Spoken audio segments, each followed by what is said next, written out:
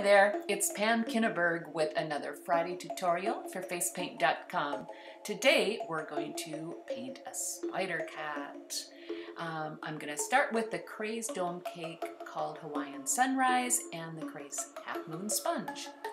I've loaded my cake with most of the pink and the orange, just a little bit of that purple because I like the pink and the orange the best for Halloween. And we're just going to turn that sponge in a circular motion. You see it meets up to about halfway through the eyebrow. I'm not going all the way over to the end of the eyebrows. So just tap in there and try to blend as you go. We can clean the edges up later, so don't worry about getting this super perfect edge on that.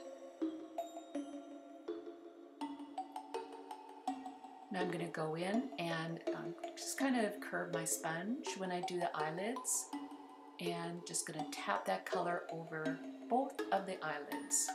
Flip the sponge around to the other side so that the darker colors go on the outer edge and the lighter colors stay in the middle. Now I'm just going in with a baby wipe and cleaning up my edges and tapping out with the other side of the sponge to blend out that color to more of a transparent color on the inside. Cleaning off the edges there and just making sure that's... Now I'm going to take the Kraze Black and a No. 1 round brush, and I'm going to paint my cat face in there. Put a little dot right in the center where the bottom of your V is going to go so that you be sure to get that centered. And I just connect it like I'm connecting the eyebrows together with that little V-shaped. Then I want to follow the curve of my outside semicircle with my first line, and I'm just going to bring it up to a point, and I'll do the exact thing on the other side. Next, I'm going to put in where my ears go, and then draw a little, again, little semicircle or little curved line to attach them. That's my center point. I want to make sure my eyes don't go quite to the center, so I'm bringing them out a little bit more to the edge of the black line I have as the outer portion of the head. And I just extend that top line of the eyes out just to create just a nice little break in the rigid lines. And then just go ahead, after you've drawn your little nose area in there, go ahead and fill that in with the black. And if you need to switch to a larger brush to do this, just to fill it up quicker, you can do that also, but it is not a very big space in here to have to fill up. So it goes pretty fast.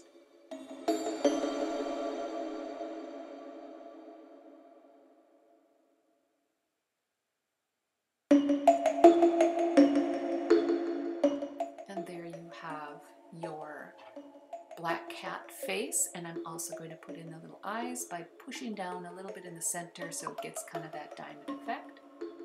And next I'll take, while the black is still wet, take Mama Clown Black Shimmer and spray it over the cat to make him nice and glimmery. This black shimmer glitter is like really awesome.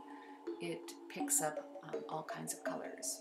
Now I'm taking the Pets Stencil by GraffitiEyes, and I'm going to, with my finger dauber, make some little paw prints right underneath the outer areas of the eye, kind of like on the cheekbone. And just kind of pay attention where you start with. I'm putting my stencil at an angle, kind of following that flow as it goes towards the center of the face, rather than pointing straight down. And my finger dauber just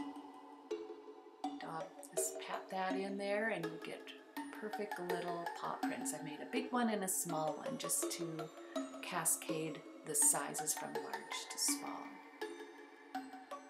And then I'm going to draw some spider webs, and you want to aim for that corner of the cat face rather than going up, because I want them to be curved like that. So again, repeating the same thing, curving right around that eyebrow area to get that flow towards the center focal point. Connect them up with your little spider web lines. And these serve as whiskers and a spider web. It's kind of a dual purpose for these. Then I'm just going to draw a straight line down to these paw prints as if they were the spiders hanging off of this spider web.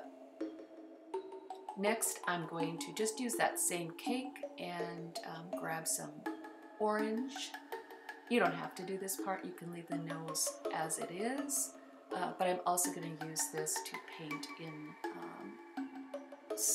the ear area where it's just to kind of separate it a little bit to make it look more like an ear.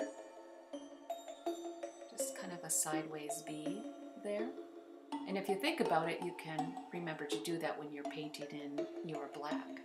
Now I'm putting little spider eyes on these paw prints just to give them that cute little spider feel. And finishing off with just some black dots on the top of this half moon up here, just to kind of finish, make it look more finished. And there you go, a cat, a spider cat. Very shimmery. Happy painting, everyone, and happy Halloween.